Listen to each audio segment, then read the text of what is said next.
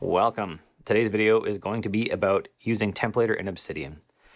Just how I use it, a little bit about it, where you can find more resources on it. Before we get into that, there's a few ways you can support the channel. Number one is to become a patron at patreon.com/CurtisMcHale. Number two is to take one of my courses. You can find the links below. You're probably most interested in my Getting Started with Zettelkasting course, which is on Skillshare. There's a link to that below.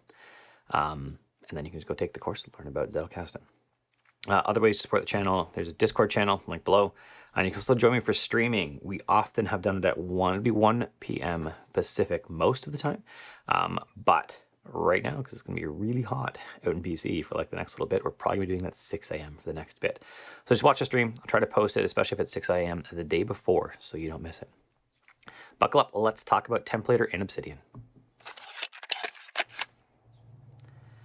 Okay, so Templator, what is it? It is this. Let's just hop right into my stream.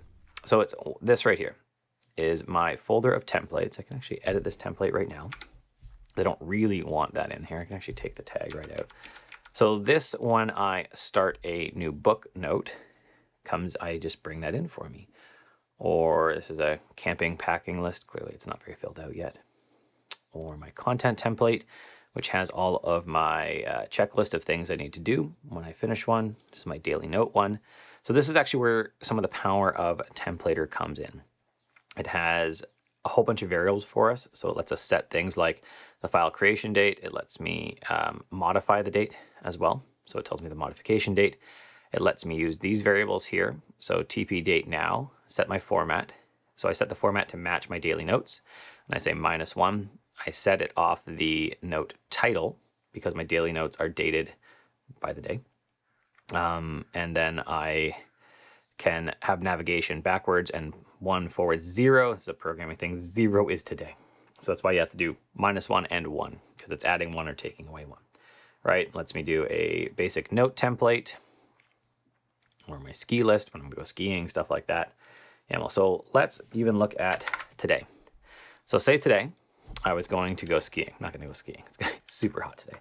So I just put in here ski, and then I can hold, for me, it's Command Option E, and I can put in ski list.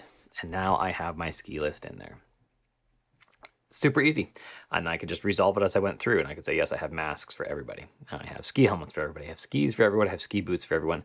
Okay. Really silly thing is this year, the only time I forgot a bunch of stuff for skiing was when I didn't do my checklist. The only time this year I forgot the kids' ski boots for the littlest kids. So I had to go rent ski boots and then rent skis because the ski boots were too long. It was like a gong show.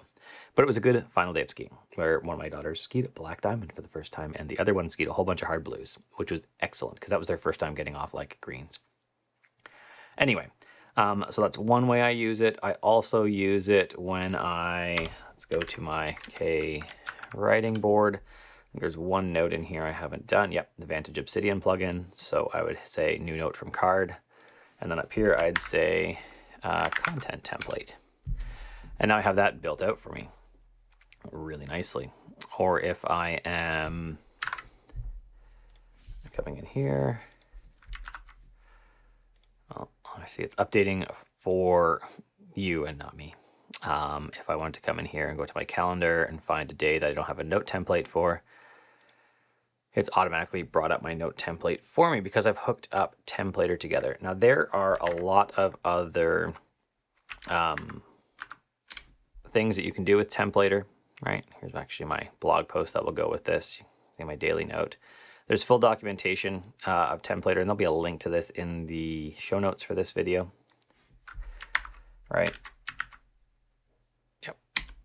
Right here, there's full documentation of this here, so you can really dig into what the variables are, what you can do with it, and there's a whole bunch of really cool stuff for it. There's also, thanks to Mr. Anthony Baker, who I'm going to answer some questions later in the stream today, of his, there's actually a really good forum post as well, right there. That really shows you a whole bunch of things that you can do with Templator.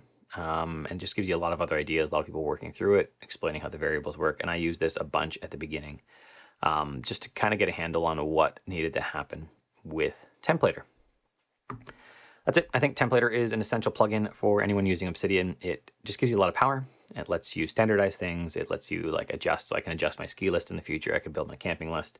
And I just have it all ready there for me to go.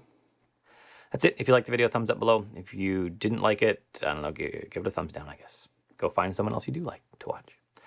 You can support the channel by becoming a patron, patreon.com/CurtisMcHale. Taking one of my courses, probably the Zettelkasten course. There's a link to that below, or you can go to curtismchale.ca/Skillshare. Sign up for an account. I got some money. Find one of my courses there. You can follow me streaming often, 1 p.m. on Fridays, Pacific. But when it's really hot, we'll do it at 6 a.m. just so I can beat the heat because I do not have air conditioning. So yeah, that'll probably be the next couple weeks we do that. What else? That's it. Discord channel, links below. Thumbs up. Have a good day. Try to behave yourself today.